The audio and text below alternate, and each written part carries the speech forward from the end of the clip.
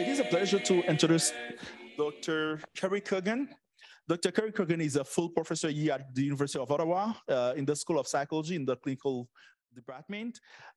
He's also a co-researcher on the project on Black mental health.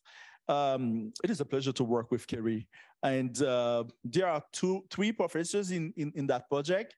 Assunta Ndengoma. Assunta, can you say hello? Just say hello. Assunta Ndengoma from Université du Québec en Outaouais. She's doing a lot of important work on racial disparities, and Cary Kogan.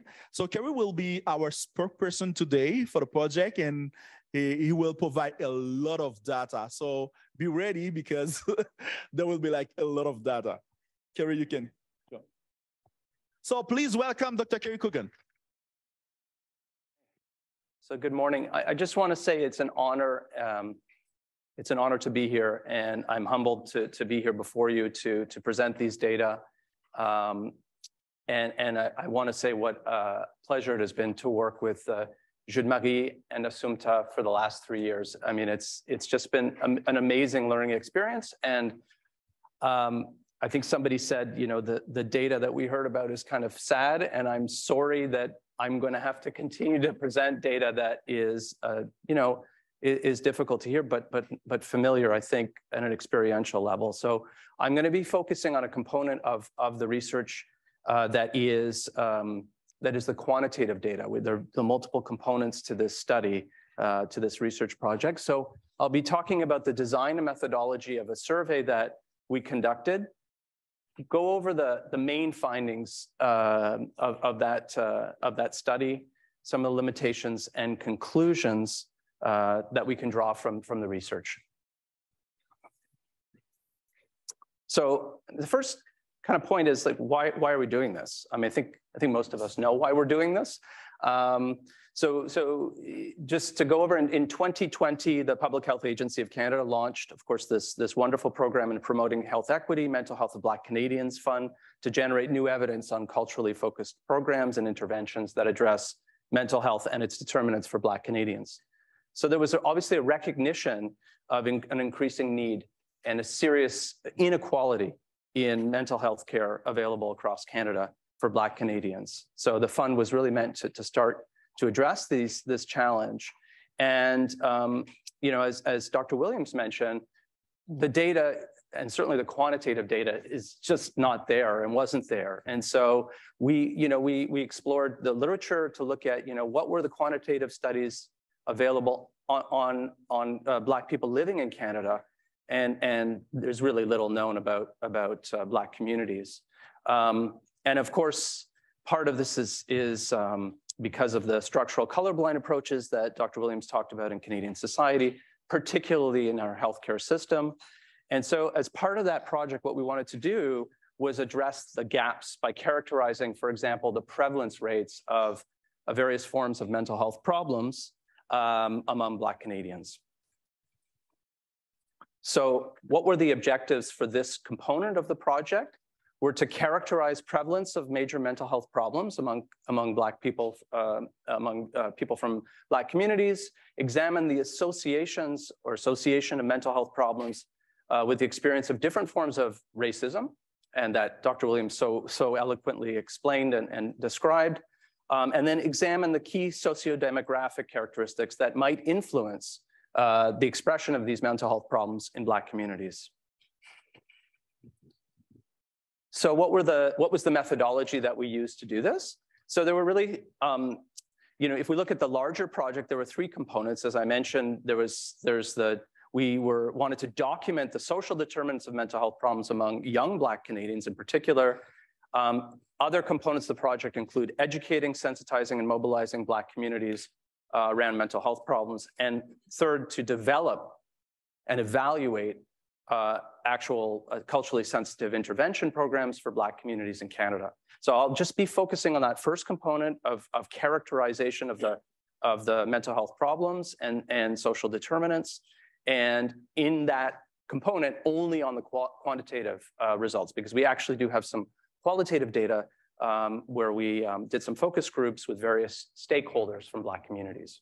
So we used multiple methods to actually recruit people from Black communities, including social media, posters in religious institutions like mosques and churches, letters to community organizations.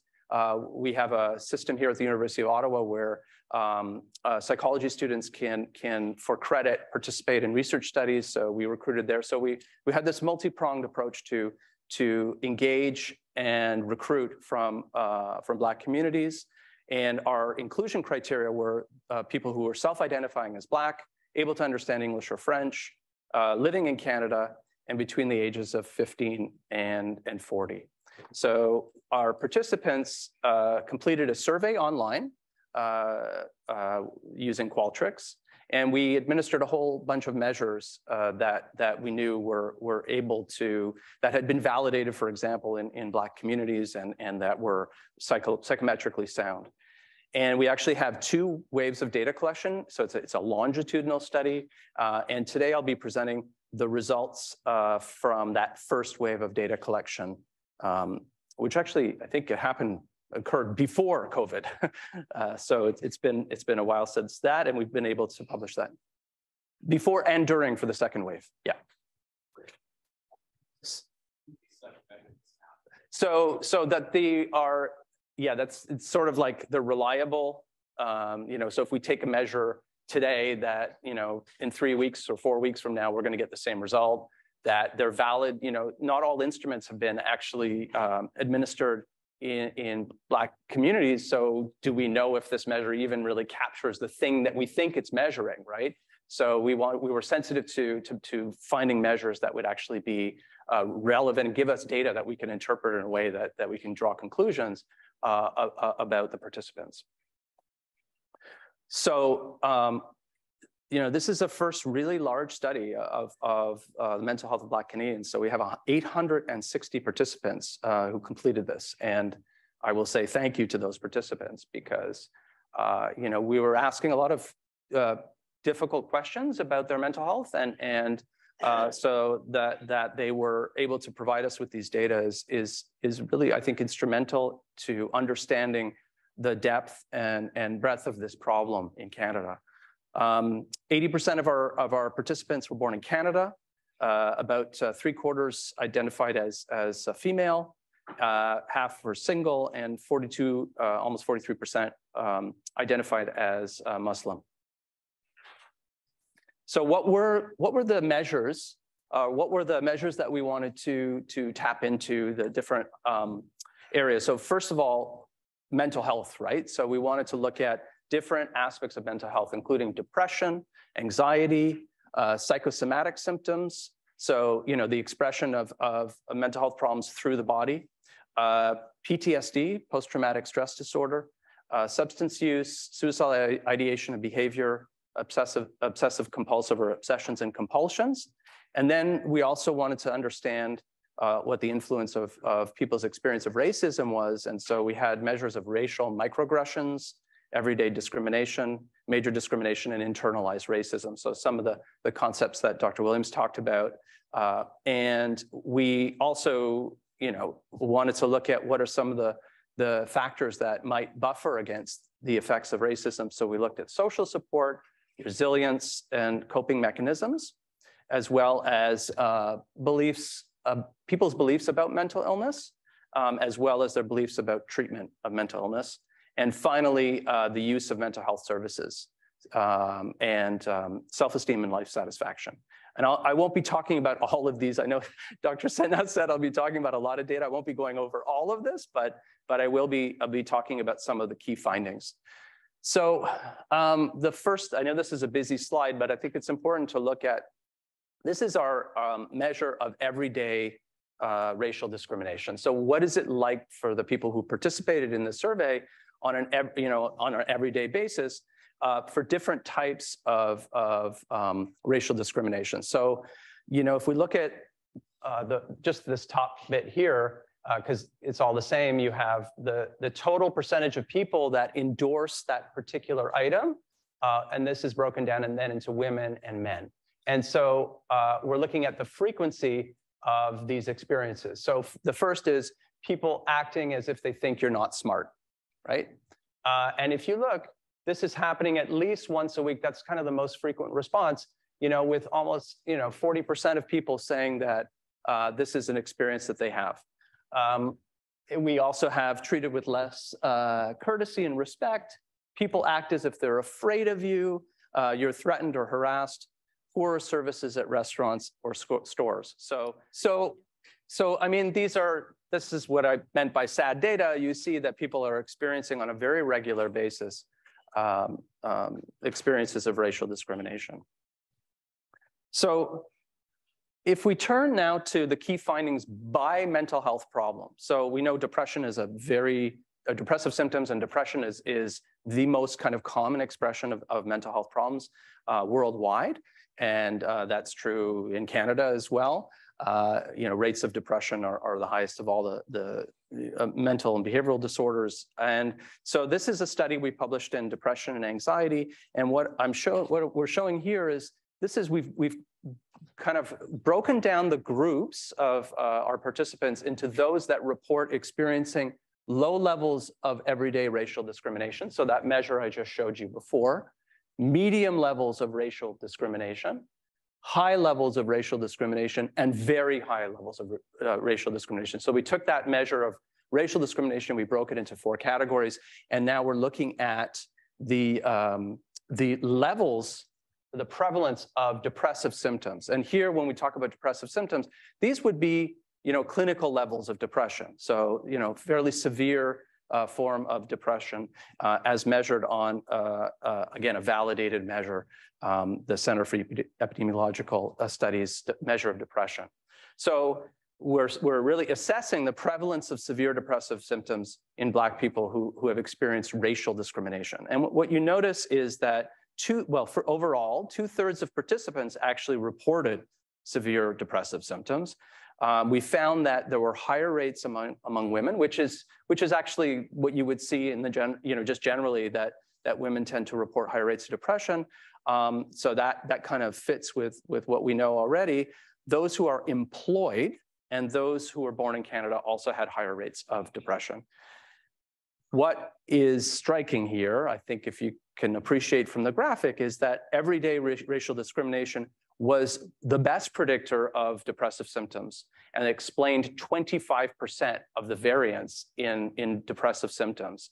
Those experiencing the highest level of racial discrimination were found to have 36 times more likely to have severe depressive symptoms when compared to those reporting the lowest level of racial discrimination. So there's also, we've looked at also by gender. So this is broken down by female and male. And just remember that a larger proportion of our sample were women. So, but as you can see, it grows, right? As people experience more and more levels of racial discrimination. We also looked at anxiety. And the findings are similar, but slightly different. And in this case, different by gender.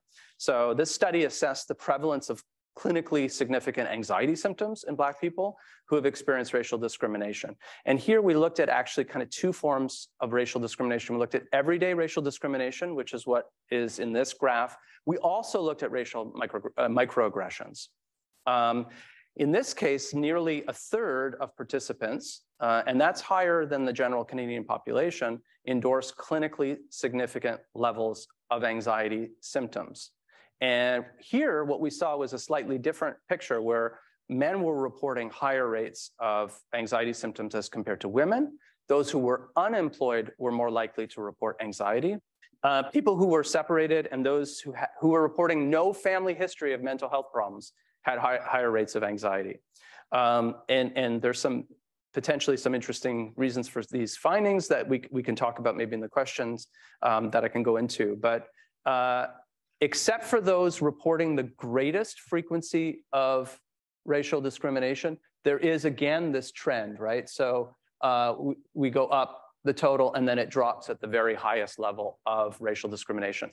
And there's a gender difference here as I described. So for women, these are the gray bars at the highest level, they don't experience or don't at least express the report anxiety symptoms. And part of this, we hypothesize, is because when you're experiencing racial discrimination on a daily basis, sometimes our bodies just shut down, and this might be a way of coping with that incredible stressor.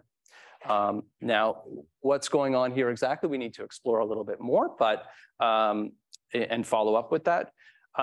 What was also interesting is that if we look at racial microaggressions, this story is a little bit different. It's a similar pattern.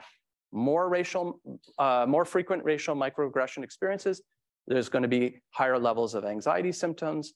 But what we found here, we actually also looked at resilience as a protective factor. And in the case of psychological resilience, which is like this kind of a multidimensional, it has a lot of different sides to it. It's kind of a person's sense of purpose, a sense of perseverance, a sense of equanimity and authenticity or self-reliance, that those people who had and it was only among women who had a higher, reported higher level of resilience, tended to have lower levels of anxiety despite high levels of racial microaggressions. So that was kind of an interesting finding there.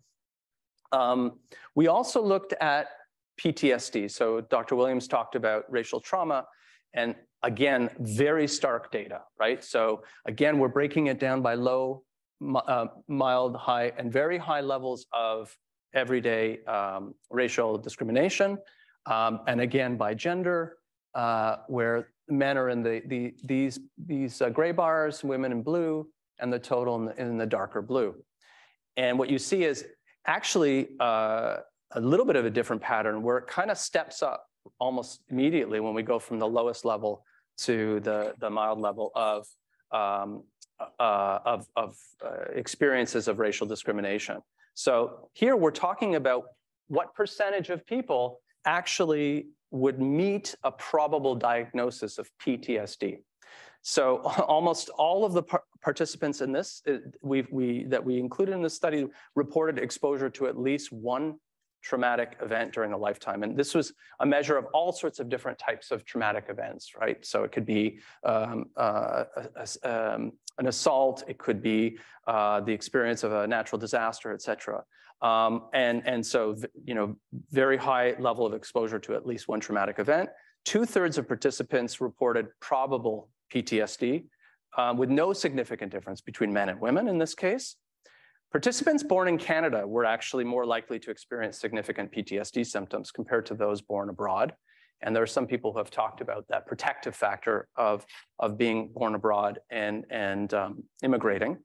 If we looked at kind of socio-demographic variables like age, gender, where a person was born, educational level, all of these things, if we put that into a big model and say, how much does that predict whether you're going to have PTSD symptoms? And it explains about 1/4 of the variance. But when you add into that model racial microaggressions, everyday experiences of racism, internalized racism, you can explain twice as much of the variance in PTSD symptoms. So this suggests an association between racism, different forms of racism, and PTSD. And I think Dr. Williams is an expert on that, and that is racial trauma, right? So what we're not capturing, in the typical kinds of experiences that people talk about of traumas, we're not actually capturing the experiences of racism and how that accumulation of racism leads to the expression of symptoms of PTSD. We also looked at psychosomatic symptoms. So different groups of people have different ways of expressing psychological distress. Some groups of people psychologize, and some groups of people somaticize. And somaticize is, where the presentation is very much felt in the body and reported as physical symptoms, right? So what we were doing here was assessing the prevalence of probable psychosomatic symptoms in Black people who have experienced racial discrimination. And again, we've broken it down, I'm sorry about the graphic here, but into those 4 same categories again. What we know from the US literature is that physical complaints are more common among Black people as compared to other groups. And in our data, we found that about 8 out of 10 participants reported experiencing psychosomatic symptoms.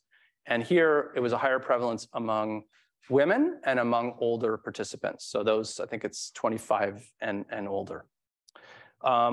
And once again, people experiencing more racial discrimination have more psychosomatic symptoms. So everyday racial discrimination was positively associated with those symptoms. And we were also, in this case, again, looking at what are some of the positive or protective factors. And we found that the association between racial discrimination and psychosomatic symptoms was partially explained by how much resilience a person had. So the more resilience a person had, there was a tempering of the relationship or association between exposure to racism and the expression of these psychosomatic symptoms. Here, being a woman is associated with a higher level of psychosomatic symptoms among those who are experiencing racial discrimination. So that's a lot of data. I'm going to try to summarize and put it together. Like, what are the overall kind of messages here by kind of psychosocial variables? So some of the socio-demographic characteristics of the people who participated in this study. So what we found was that if we look at gender, women reported generally a higher prevalence of psychosomatic symptoms, PTSD symptoms, and depressive symptoms. So here are some, in terms of psychosomatic symptoms, exposure to at least one trauma, women are more likely than men, by almost 15%. In terms of PTSD, there's also a pretty important gap there. In terms of depression, an important gap there. The one exception is that men are reporting a higher prevalence of anxiety symptoms. So those are some gender differences. There are also age differences. Now, our study was really focusing on Black youth. So we kind of, our participants go up to the age of 40 and not beyond. So when we talk about, kind of comparing by age, it's really people who are less than 25 and people who are older than 25, but up to 40. And here we found that Black people aged 25 and older reported higher levels of psychosomatic symptoms, PTSD, and depressive symptoms. And those who were younger, in this case, would actually report a lot more anxiety than the older people in our study. In terms of socioeconomic status, those people who reported not being employed had more anxiety symptoms and more PTSD symptoms. And people who were employed had more symptoms of depression and psychosomatic symptoms. In terms of where a person is born, so people who are born in Canada actually had more of all the symptoms. Really, there seemed to be this protective factor of being born in another country and having immigrated to Canada. In terms of education, we have Black people who reported no formal education had more psychosomatic symptoms and depression. Those with a formal education, more PTSD and more anxiety symptoms. I want to make the point. So here we're seeing that there are higher prevalence of the major psychological problems, mental health problems among those participants in our study. And now we ask the question about mental health services, right? So you've got problems, you've got difficulties, challenges, and now you want to seek services, right? So we heard from Dr. Williams what that's like. Our data are pretty much saying similar things, which is, there's a pretty low level overall of use of mental health services, like 10%, higher among women than men. But I would say this is lower than what I was able to find in terms of the overall Canadian population of seeking services. It's probably somewhere around half of what we would expect to see. And given that 1 in 5 people have a mental health problem, this is not representative of what we would expect. What about experiences of racism in mental health services? So what is it like for Black people who are seeking services? 53% of our sample said that they experience racism in receiving mental health services. That is not acceptable. So what about those who have had experiences with mental health services, whether good or bad? Would they go back? Would they reuse services? This is the likelihood of our people in our sample who would do that if they had it. And basically, if you look, it's about almost 50% of the sample would say, not really, no thank you, right? So I'm gonna just skip ahead to the conclusions and then we can take questions. So, the conclusions for this, of course, these are stark and troubling data. I would promote that we should be adopting an anti-racist approach to mental health care and to appropriately address racial issues in the therapeutic environment. We need to promote cultural humility and awareness. Prevention and mental health programs have to provide mental health professionals with culturally adapted tools to address the mental health issues among Black communities. And we need to dispense with the Canadian colorblind approach because it's not working, and in fact, it perpetuates racism. And we need to also, people presenting for mental health services who present with these types of problems, we need to evaluate their experience of racism. So I'll stop there and take questions. And I think what I'd like to do actually is invite Dr. Sena and Dr. Dengue to come up and maybe answer some questions along with me. Or you can stay there, that's okay. Thank you. Before this, maybe just say something. We also know that racial discrimination is associated to blood pressure, diabetes, cancer. Yeah. So we need more research. Hi, it was great to look at the information that you provided. I was wondering, did you take a look at persons with disabilities, those from the Pride community? I know you can't present everything, but did you do those subsets or include it as a part of your sample size? For disability, we have the data. We never explore them. No. Because there are a lot of data and it's not to explore all of them.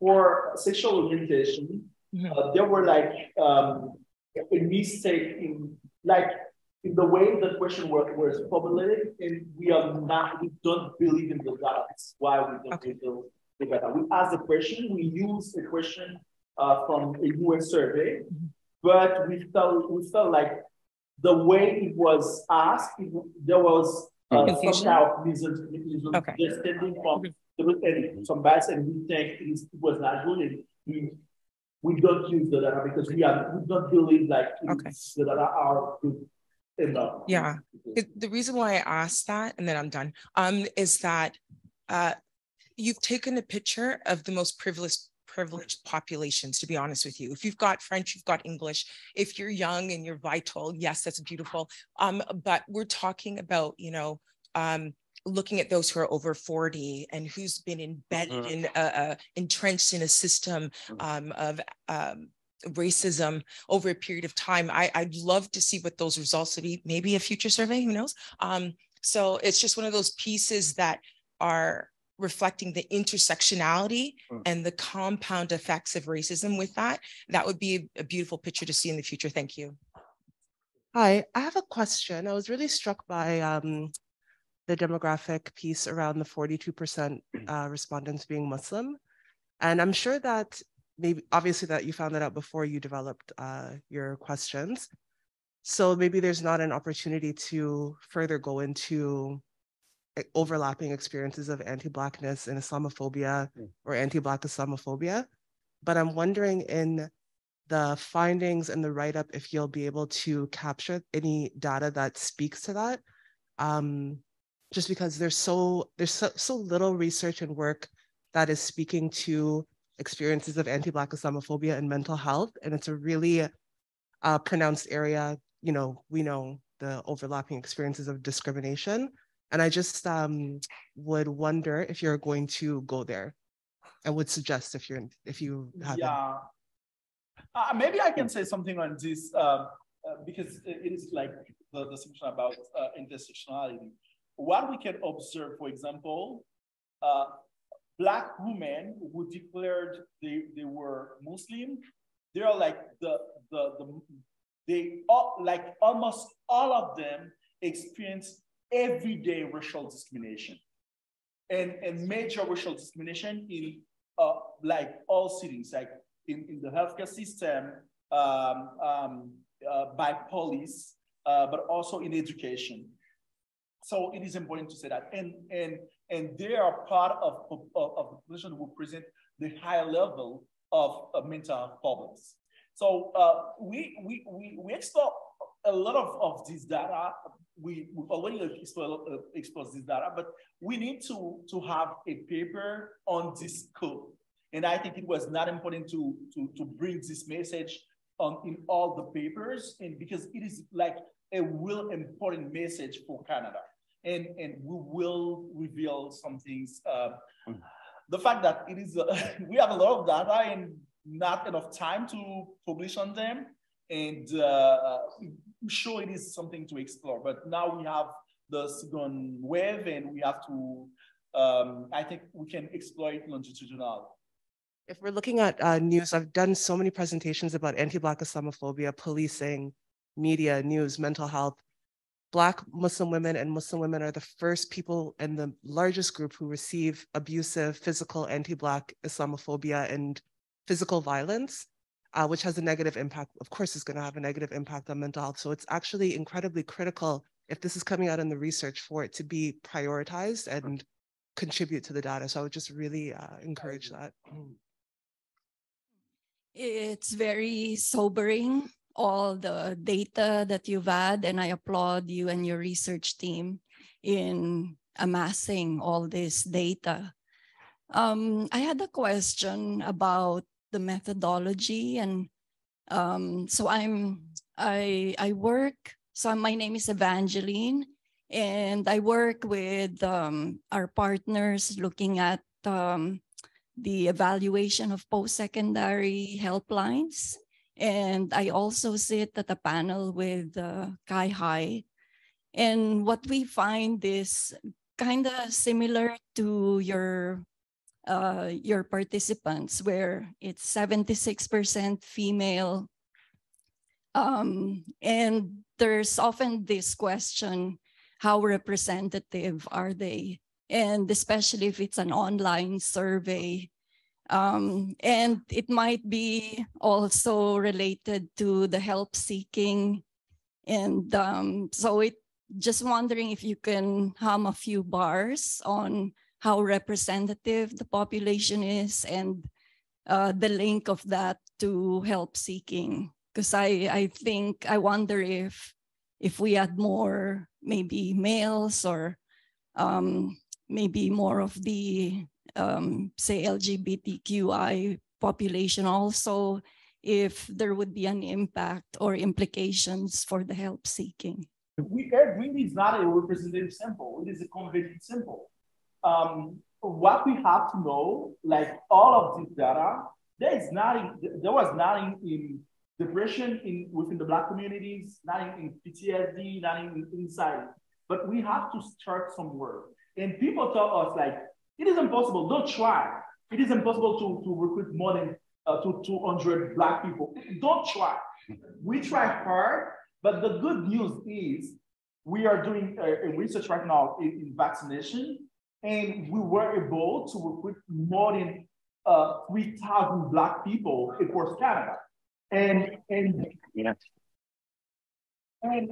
even we are working hard to make this representative, and we will weight the sample, but we have to learn, and we agree it is not representative. And about data on women and men, the fact that if you don't try hard to recruit men, Black men, you will not recruit Black men, not at all. And I can tell you, we work hard to have like more than 20% of Black men in our sample. And within the white community, we made a research in Quebec that was the same within all communities. In France, with Daniel, we did a research on a post-secondary students, and the percentage between men and women was exactly the same. And it is not easy. We know it is not easy. And for example, for this study on vaccination, we oriented the study to recruit more men, and still it is not easy.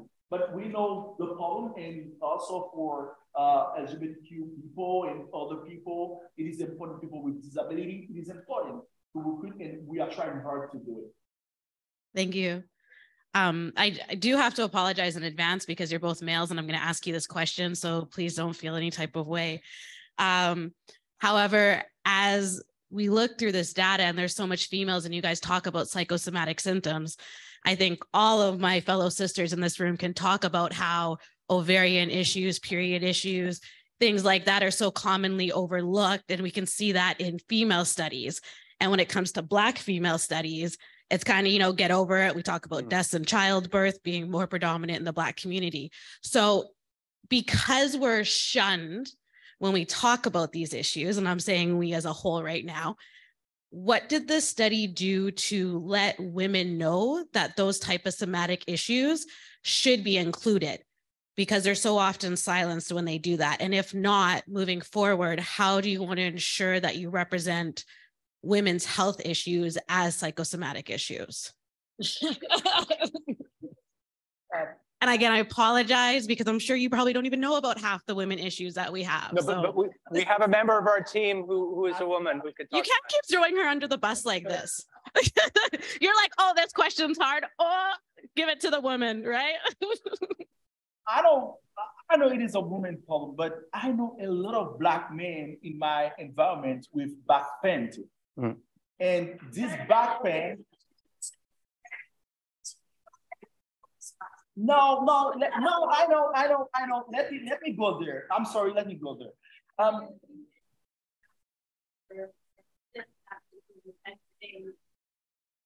Yeah, and maybe I think Assumpta is supposed to answer to that question. I really think so. You know what? Because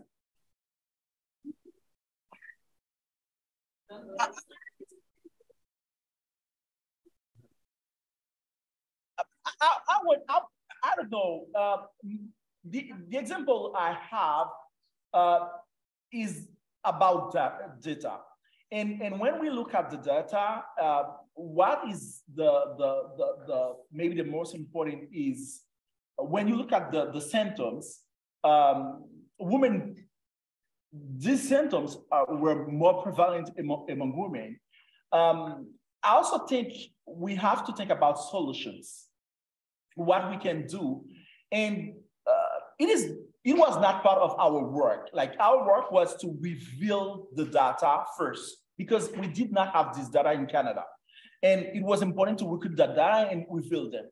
And what we can do with them is the next step, and we have to think about it. And we cannot just us think about it, and we have to include more people to think about it, and to also bring a gender perspective in this data. And we need this gender perspective. And this is my answer for today, because I cannot say like it is like something that we think on, because the first thing that was most important for us is like what data we have, what we can say about this data. And sometimes you have like 3,000 words to make an article. And this is the most important was to reveal the data. But I agree, we have to have a gender perspective to work on this data and see what they tell us in this perspective.